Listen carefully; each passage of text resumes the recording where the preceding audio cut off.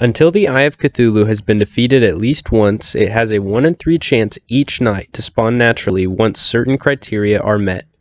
That is, if the player has a minimum of 200 HP, 3 NPCs, and 11 defense. If you want to spawn it manually though, you will need to use a suspicious looking eye. The items required to craft a suspicious looking eye are 6 lenses at either a crimson or demon altar. It can also be found in certain chests, which will be listed in the description.